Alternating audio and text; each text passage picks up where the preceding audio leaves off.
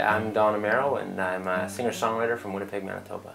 And you grew up around the Point Douglas kind of North End area? Or? Yeah, for pretty much as long as I can remember. Kind of had about 6 different places that we lived at. And kind of my parents were kind of these constant nomadic Point Douglas movers. They were always moving around, and yeah, kind of lived there my whole life. So what are your memories growing up in that area of the city?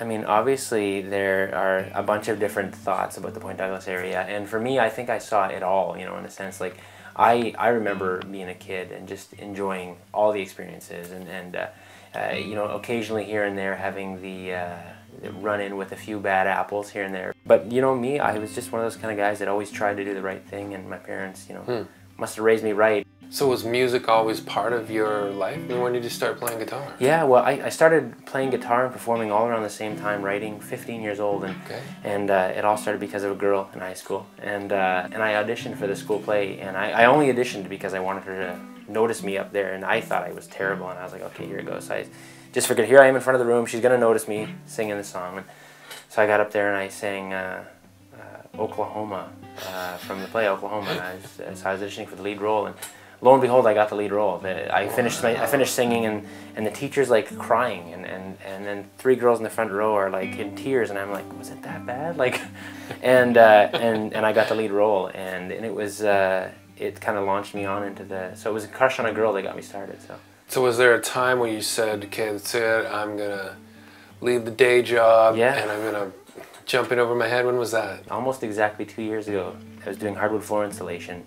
And every day I was miserable, and I was getting more and more miserable as the days went on. And the boss, you know, he comes up to me and says, "What's wrong with you? You're dragging your feet, you know." And I just said, you know, I can't do this anymore. And he says, "Well, what do you want to do?" And I said, "Well, you know, I always wanted to be a musician." And he said, "Well, you're good enough. You should just do it." And this is my boss telling me, just then quit and go do it, you know. And he's been one of my biggest supporters actually since I left. So you've been nominated for some awards? Yeah, a 9-time Aboriginal People's Choice Music Award nominee. Okay. 9-time loser as well, but but it's an honor just to be absolutely. Well, you know, it was just very recently, and Buffy St. Marie took Folk Acoustic Album of the Year, and Crystal Shawanda took Entertainer of the Year. And I figured if I'm going to lose to anybody in this, if it's going to be Buffy St. Marie and Crystal Shawanda, you know, by all means, it's an honor for me just to be in that same category as them. Earlier this year, you were part of CBC Canada Live recording that happened in Point Douglas. Yeah. What was that like coming back? And it was really kind of cool because actually that was one of the. I grew up right on Grove Street, which is, you know, literally 2 blocks from that park, and you know, I remember being a 8-year-old kid, or probably a bit younger, and running over to that park, and